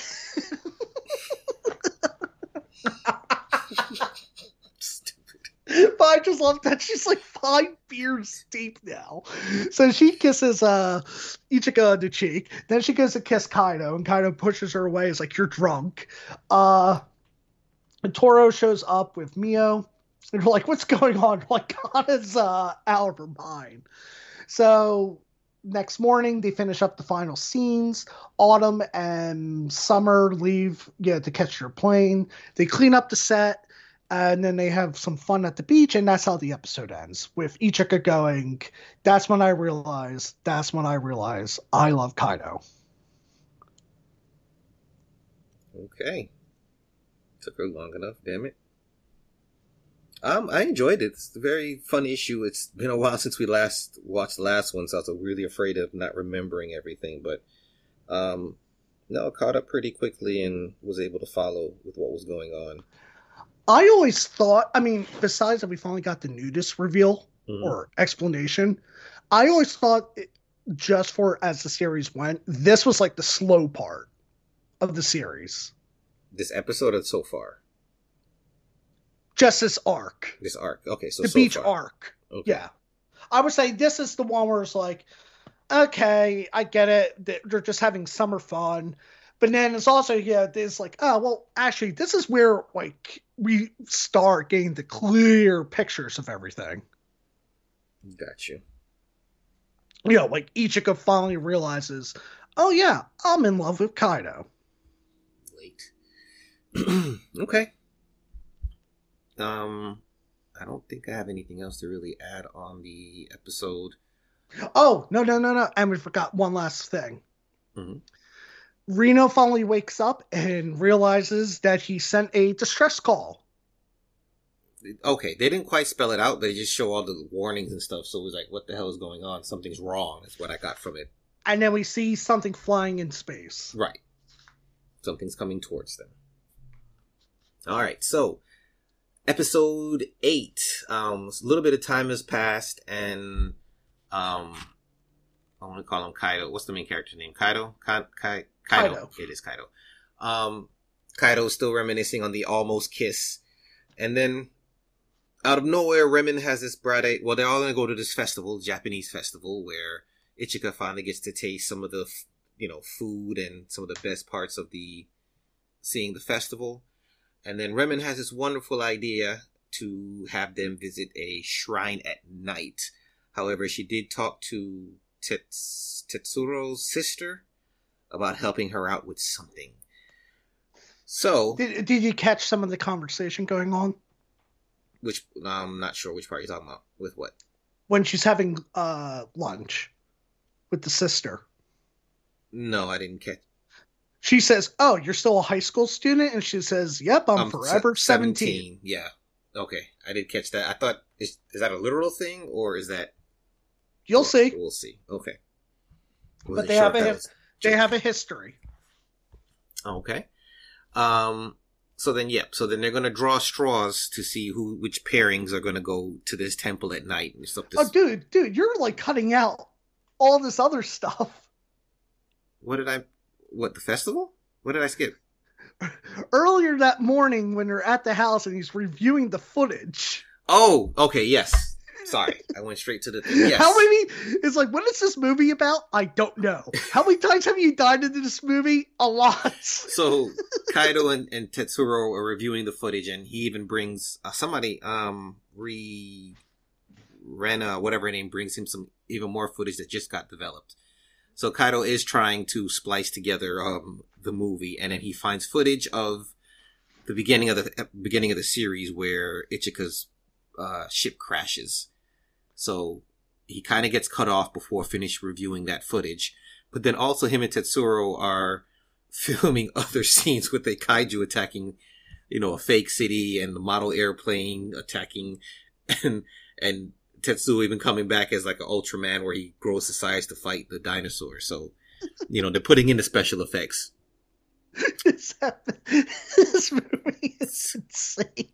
And yes, we get to see the movie. I can't wait to see the final cut of this movie. Anyway. So then, yes. So they all meet up there, and then the festival starts to happen, and then that night, Remen tries to pair them up in teams to go into this dark shrine and scary at night. I think she cheated. You also forget that when they're at lunch, we get the love polygon map. Oh, yes, she shows the love circle. But nobody, poor Mio, nobody likes Mio. No, nobody likes Mio, and Remen doesn't like anybody. Well, Remen doesn't fit in the circle, but yes, you're right with that. So yeah, I think Remen cheated because somehow, Mio and Tetsuro end up together, and, Kaito and Kana? Yeah. Kana end up together, which leaves, Ichika with, was she by herself or was she with Remen? She was with Remen. Okay, which leaves her with Remen. So, Mio and Tetsuro are the first ones to go in there, and they make it all the way to the shrine where they're supposed to leave something behind. Tetsuro's sister pops in and scares the shit out of them, and Tetsuo and Mio end up landing on each other and having a kiss. And all I'll say is there is a reason. I'm just saying, just keep noticing why there's always a discussion with Remen and Ichika. Why they're always being teamed up, and Remen's like, "Oh yeah, you're my best friend," and everything. Okay. We're getting to the point where, yep, that's why there was that. I'm going to tell you my theory now because of this episode especially. I'm going to definitely run my theory by you. So, anyway, so that's Tetsuro and Mio went into the temple. So now, Kaito and Kana are still kind of walking. When, what's Ichika's navigator, her thing name? Rina, comes and tells her, there's a problem. I was trying to, fix it myself, but we sent a distress signal and they're sending help. So then out of space drops down this big, huge, and this android-like drone that is there to rescue, quote unquote, Ichika, who's like, oh crap. She screams, and of course, when Kaito hears the screams, he turns around and just leaves Kana behind. He's like, here, stay right here. It's a Federation rescue pod. Yes, the rescue pod. So, well, no, I'm just letting you know that it's called a Space Federation rescue pod. All right. So then Kaito ends up leaving Kana behind by herself, which was kind of a dick move. But of course, his focus is on Ichika, so he takes off to rescue Ichika and ends up trying to fight this thing. Rina, the little navigator dude, shows up with a ship, and Reno. Think Rhino? Reno. Yeah. Hey, it's been like 4 months since I last watched this last episode. Anyway, but yes. And then Kaido's doing his best. He actually jumps on the ship piloted by Reno and crashes it into the rescue thing and ends up falling a couple stories once again, busting his head open and just being in a pool of blood. So then Ichika has to come and help him and help heal him. And is that where it ends? Yeah, she just keeps saying, I'm sorry, I'm sorry, I'm sorry. Right. So now we're going to talk about, now that you mentioned Remen and this whole thing, it's like Remen is really trying to push Kaito and Kana together. And of course how this movie is going with how close it is to real life, it does seem like Remen knows what's going on. She knows the real story behind Ichika, and she's really just trying to, I guess, save Kaito the heartache of Ichika leaving and just trying to push him to Kana, and that's what it's looking like. I mean, that's a good theory. So that's where I'm at so far. Well, I'm just saying I can't say it. Don't spoil it. Even if you're right or wrong, I'm just saying I can't say it. Don't say anything, because this is intentionally why I have not watched ahead, even though I'm so tempted to sometimes just watch one more episode. Well, we have 4 episodes left. I know. Yeah. But... Well, 4 episodes in the OVI. Yeah. So I was really tempted to see what happens next, but that's where I'm at so far because Remen seems to know a little bit too much, and she doesn't want Ichika and Kaido together. And I just think because she knows that eventually Ichika has to leave or, go back home. So, really enjoyed it. Really great series. Really fun. All right. And talking about things that we enjoyed, let's talk about things we enjoyed this year with our end year. For the books. So you want to go over last year's stuff? Okay, let's do it by category last year's category, this year's winner. We'll do it like that. Okay, well, we always say best book for last. So we have best character. Last year, we both said All Might in Deadpool Samurai. The year before that was probably Jeff, huh? I think the year before that was Jeff. Yeah, I mean, that All Might appearance was epic. I'm going to pick this year's pick. I think is going to be a little different. I think we're probably going to have different picks for this one. I'm going with Princess. I'm going with Jeff. Of course. I didn't want to do Jeff. I was afraid we did Jeff like the last 2 years running, but okay. Best writer. Last year I said Sanshiro Kasama for Deadpool Samurai. You said Ben Percy for Wolverine and X-Force. Yeah. There really wasn't much to work with. Deadpool's appearances he appeared in X-Force. He appeared in Wolverine again. He even appeared in Uncanny Avengers as a member, which, we're covering on Earth's Mightiest Podcast, which is the other podcast. You might want to check that one out. That was a pretty solid 5-issue miniseries.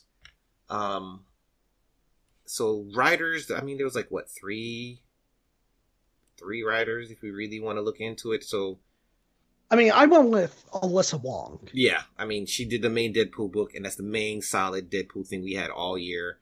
His appearances in the other books, aside from Uncanny Avengers, were pretty sparse. So, I mean, not unless you want to pick. I can't even say much straight face.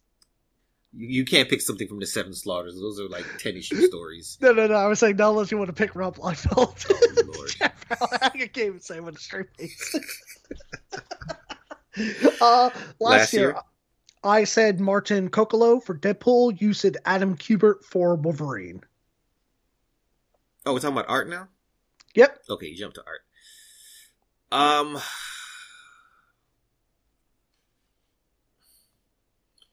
really did enjoy the art Uncanny Avengers.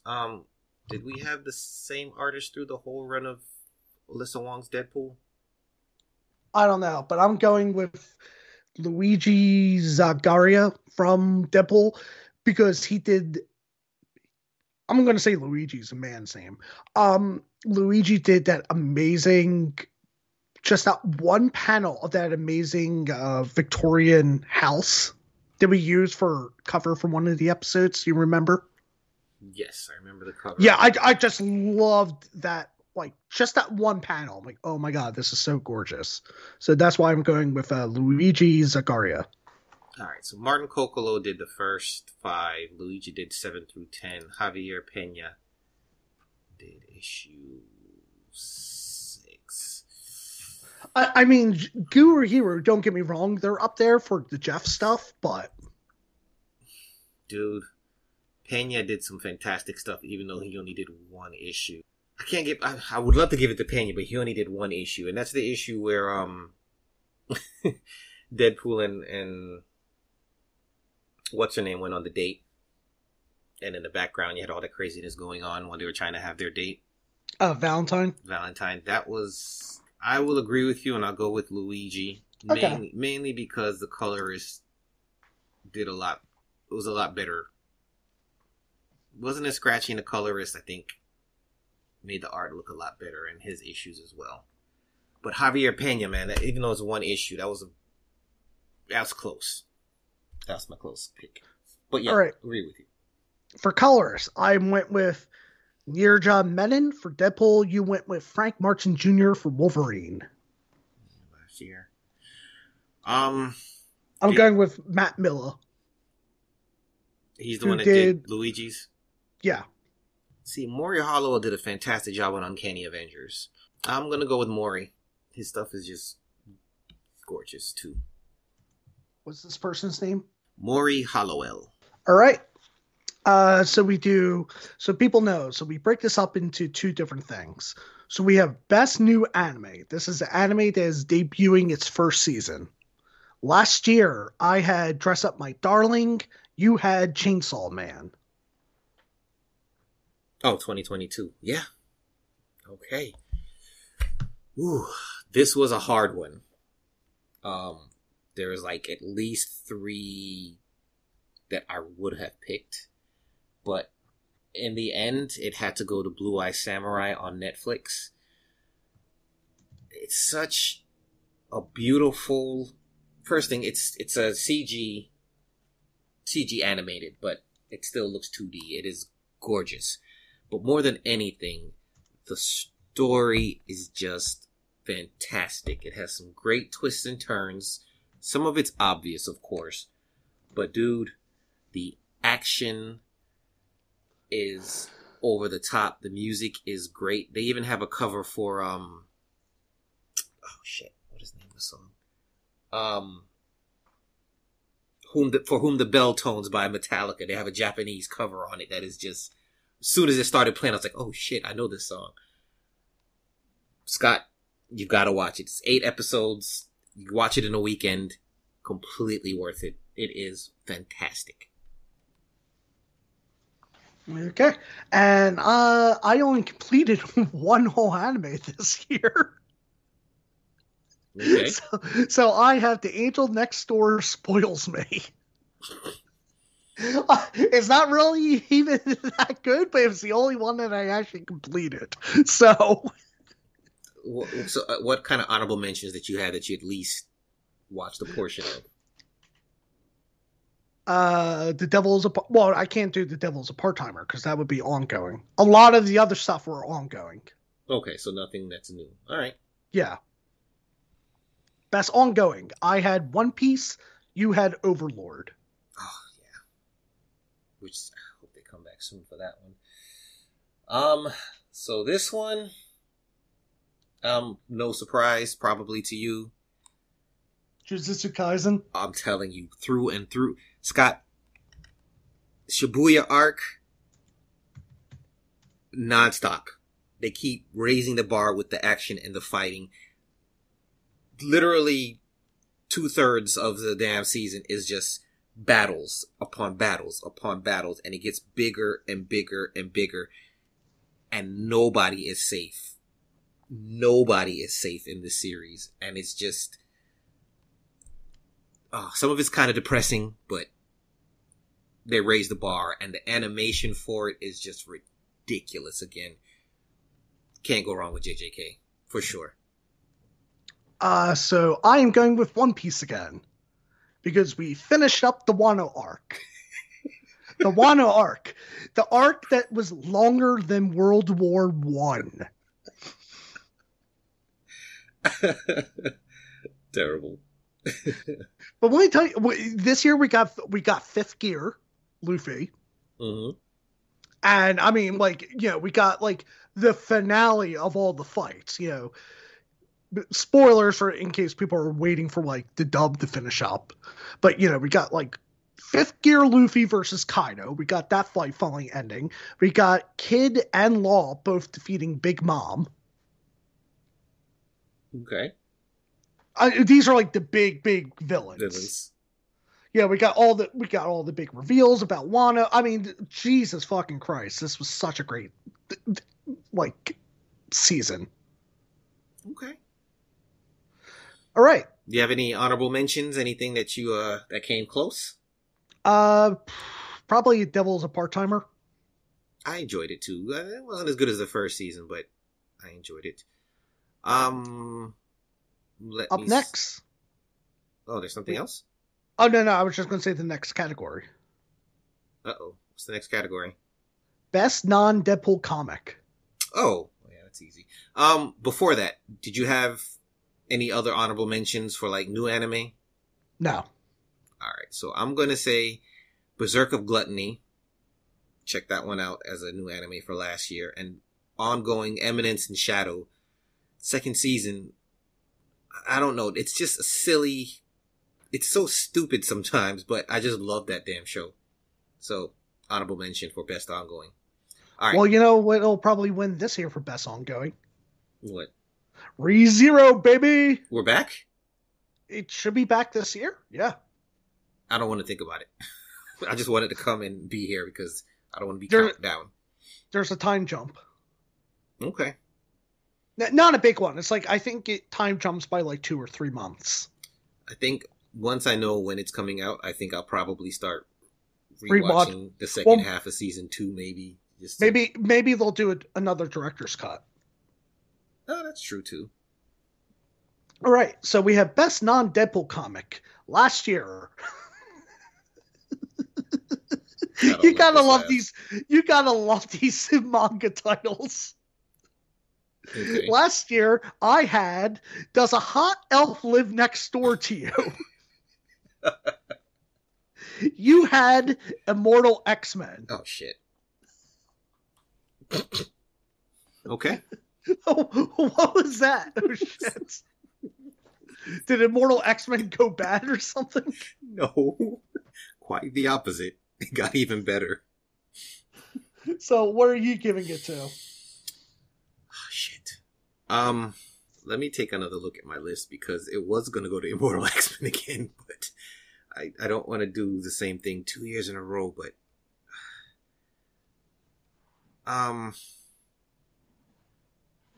no, I'm going to have to stick with that if I'm being honest.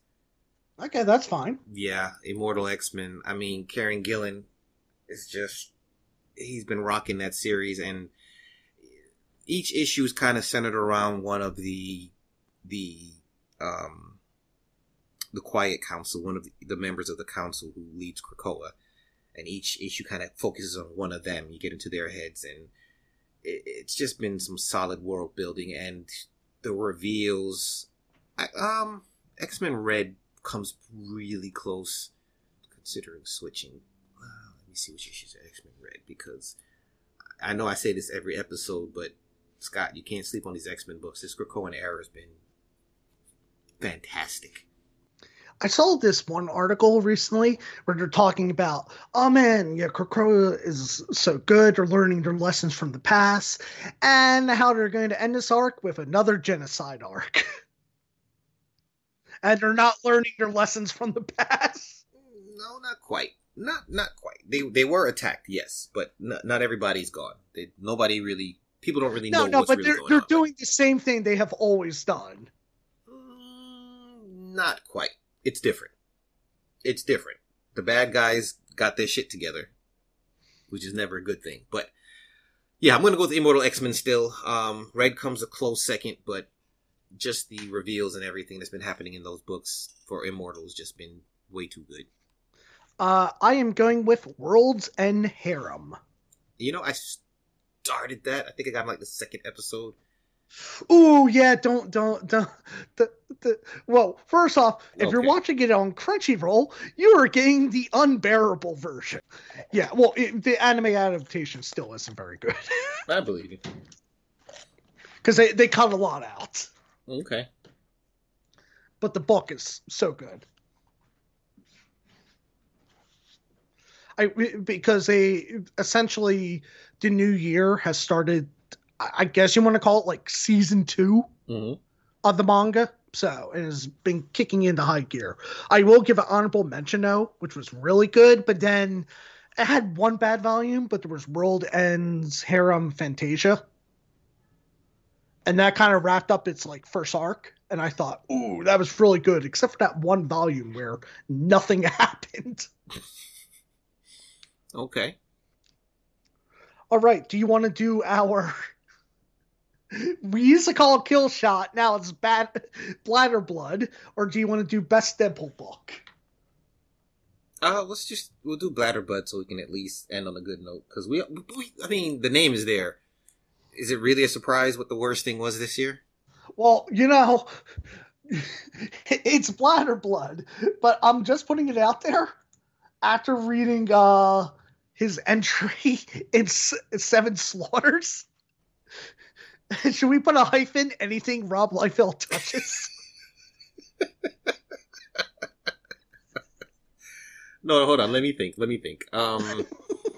Well, no, he didn't do Decoy, which was the original. No. I'm saying for this year, what was the worst thing? And I'm saying, should we do bladder blood / anything Rob Liefeld touches? Yeah, we could just say Rob Liefeld. I agree with that.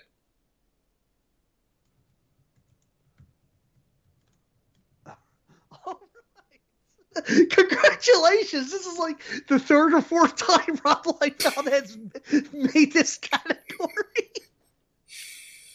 I think one year we just had Liefeld tweets. Yes, we did. That sounds familiar. All right, and last but not least, we have Best Deadpool Book. So, just because we only had one ongoing, I decided we could put all the miniseries and one-shots in here as well. But I think this one's pretty obvious. Yeah, how many miniseries and things did we have? There wasn't... Yeah, Jeff the Shark, Seven Slaughters, and Bladder Blood. Yeah. Along with the core Deadpool book. Yeah. Come on. It's going to have to go to the core Deadpool book. As good as Jeff the Shark is, too.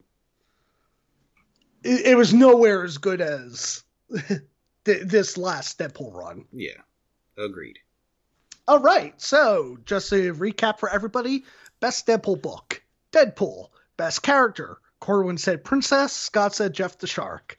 Best writer. Alyssa Wong. Best artist. Luigi Zaria.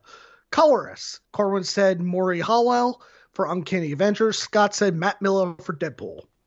Best new anime. Corwin said Blue Eye Samurai. Scott said The Angel Next Door spoils me. You just gotta love some of these anime titles. Oh, most definitely. Best ongoing anime. Corwin said Jujutsu Kaisen. Scott said One Piece. Best non-Deadpool comic. Corwin said Immortal X-Men. Scott said World's End Harem. Bladder Blood goes to Bladder Blood / anything Rob Liefeld touches. All right. We will save that and we will come back. Oh, before we go, just one quick prediction I want to make. Mm-hmm. Because by the time we'll record, it may or may not have happened. I am predicting a Deadpool 3 trailer at the Super Bowl. Ooh. You in or out on this? When is Super Bowl? February? So the first weekend of February is when I'm at Setsucon. The next weekend is Super Bowl weekend. Okay, second. And the movie's airing when? July 25th, I think. Even if it's like it's like a teaser. I'll give you even odds. So you think we'll get a Deadpool 3 trailer? Yeah, 50-50. Trailer / teaser? Yeah, 50-50. I'll give you that. Okay. All right. Yeah, I have to look. We might be doing Monty's predictions next episode. We might not be. I have to see if it's been 6 months or not. Jeez. Okay. But other than that, good night, everyone.